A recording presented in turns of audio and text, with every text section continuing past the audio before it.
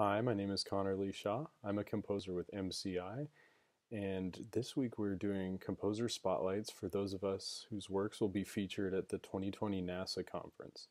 This year I have the distinct pleasure of saxophonist Dan Phipps playing my piece, ExoResonant for alto sax and electronics.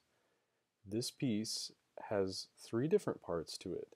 The first part is a repeated piano note that continues throughout the entire piece.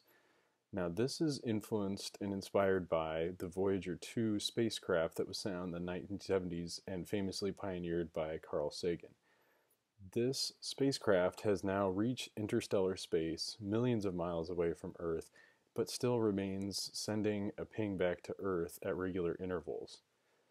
Now, eventually this will stop, but it still persists to this day, and it's amazing to think that this craft, going 10 miles a second, is still able to communicate with us in the most distant reaches of our human imagination. The second component of the piece involves my thoughts regarding the recent discovery of exoplanets outside of Earth. Astronomers recently have been finding hundreds of planets in our galaxy that are revolving around distant stars. Now, these planets range from anything from Jupiter-like planets all the way to planets that potentially are able to sustain carbon-based life as we know it, like on Earth. And so, depending on the exoplanets we find, we tend to change our perspective on what's actually out there.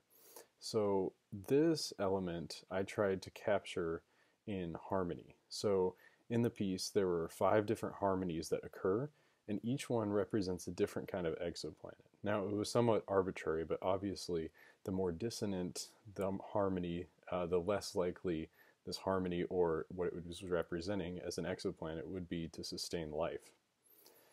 Now the third part of this is the idea of improvisation. So for some of these harmonies, the saxophone player doesn't have written music and is said and asked to improvise.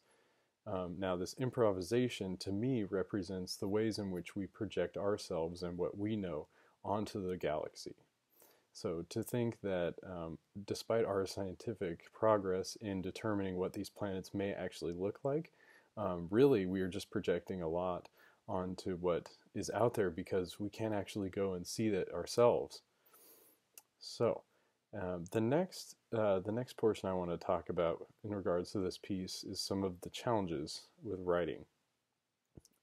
Anytime you're writing for electronics and a live musician, there's a lot of mixing and there's a lot of editing that goes on because, especially with fixed media or a track that does not change. So there are a lot of interactions between the composer and the electronics that are quite difficult to get down. And so even after hearing this played several times, I was still doing different mixes of it just to make sure that what the player was hearing and what the player was doing along with the track were really meshing correctly.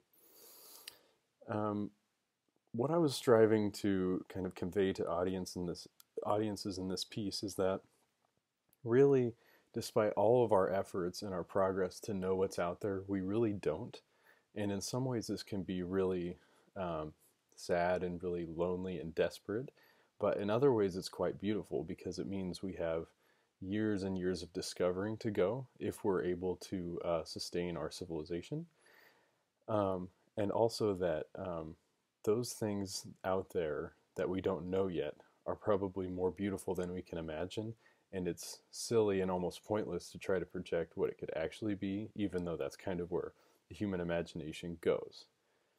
And yeah, that is my composer spotlight, and I hope if you're attending the NASA conference this year and you happen to be in the clinic room where Dan is playing, I hope that you enjoy my piece, ExoResonant. Thank you.